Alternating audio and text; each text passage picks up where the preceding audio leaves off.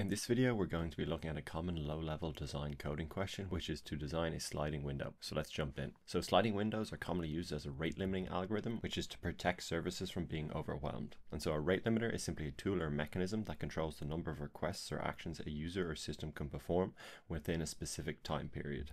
And its use cases include preventing system overload and also protecting against distributed denial of service attacks. The way sliding windows works is it continuously tracks the number of requests in the past defined period, for example the last 60 seconds. As time moves forward, the windows slide, moving old requests and adding new ones. This prevents burst issues seen in fixed window algorithms by distributing requests limits more evenly over the time. For example, a messaging app could limit users to send only 20 messages per minute using a sliding window. This ensures that users can't flood the chat with messages all at once and maintains a steady flow of communication, enhancing user experience. So let's jump into the question description. So as always, we have the description on the left and the code on the right. So let's start off with the description. So our job is to design a rate limiting system that follows the sliding window algorithm.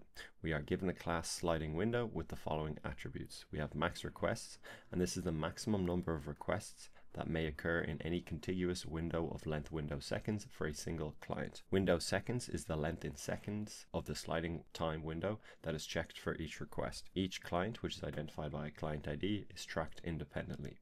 A request is allowed if, after discarding timestamps that are older than now minus the window seconds, the client has made strictly fewer than the max requests in that remaining window. So our job is to implement the following methods. So we have the sliding window. So in the constructor, it will take max requests, which is a number, and window seconds, which is also a number. So our job here is to initialize the data structures. Both arguments are optional. We have an allow request method, which takes a client as a string and returns a boolean. So we record the request if it is allowed and then return true. Otherwise, we return false and nothing is recorded. For get remaining requests, we are given a client and we return an integer. So our job is to return the number of additional requests the client may still make in the current window, a non-negative integer. So looking at the example here, the first line here are the operations, so the constructors and methods, and then below the parameters passed. So for sliding window, we're giving it two values, 2 representing the number of requests allowed in a time window, and then 60 representing the length of the window, in this case 60 seconds. We then call allow request for the client ID 123, get remaining requests with the client ID 123, and then so on and so forth. So let's look at the explanation to understand what we expect to happen. So initially, we initialize the sliding window class with max request of 2 and window seconds of 60. That returns null. Then we check to allow the request for client ID of 123. This returns true, and now we only have one request left in this time window. Then we call get remaining requests for the client ID of 123, and this returns 1. We initially had 2, we made 1 request, so now we have 1. Then we call allow request again for that same client with ID 123, and this returns true, and the number of available requests should now be 0. Then when we call get remaining requests for that same client, it is now 0. And then when we call allow request, it simply returns false because the sliding window is now full, as we only had 2 available requests and both have been used. And so if we look at the constraints, we can assume the judge calls the methods in real time, and any 2 successive calls are at least 0 milliseconds apart. And that is why in this example, the sliding window is now full and this client cannot make any more requests. So let's jump into the code. So in the constructor, we'll create max requests, which represents the number of calls a client can make in one window. Window seconds, again, represents the length in seconds of that window. And then we have request timestamps, which is a dictionary where the key will be the client IDs and the values will be Unix timestamps when the client made requests. We're using a default dictionary here, which automatically populates each new key with an empty list as the default value, which makes sense as when a new user joins, they will not have made any requests. Finally, we create a lock to ensure atomic updates when multiple threads access the request timestamp simultaneously. And so this is not strictly necessary in an interview, but it's a great way to go above and beyond and maybe impress your interviewer. Next, we have an internal method as indicated by the leading underscore clean old request. And the purpose of this method is to remove timestamps that fall outside of the current sliding window for a given client. And this will be used in more than one methods in the class, and hence why we have abstracted it into a separate function to prevent code duplication. The current time variable, so this gets the current Unix epoch time, a float in seconds using time.time.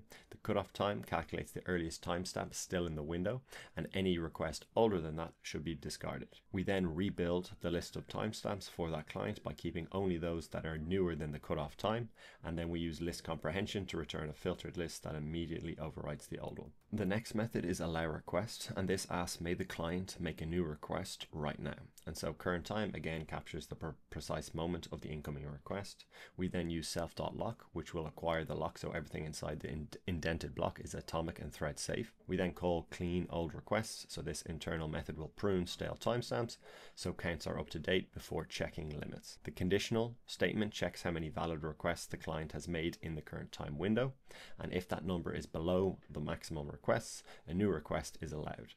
This will add the current request timestamp to the list, effectively spending one quota of this time slot. Then we simply return true, which signals to the caller that the request is permitted. Otherwise, if the client has already hit the limit, we simply return false, denying that request. The final method is get remaining requests, and this returns how many requests the client can still make right now. So again, the lock ensures the computation and any internal mutation are thread safe. The internal method clean all requests purges expired timestamps so that the count is fresh.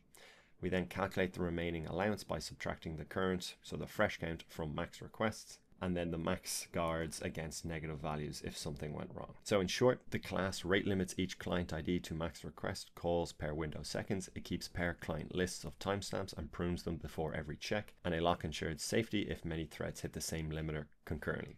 So let's run the code and see if it passes. Perfect, it passed. Let's run the test suite and hope all tests pass.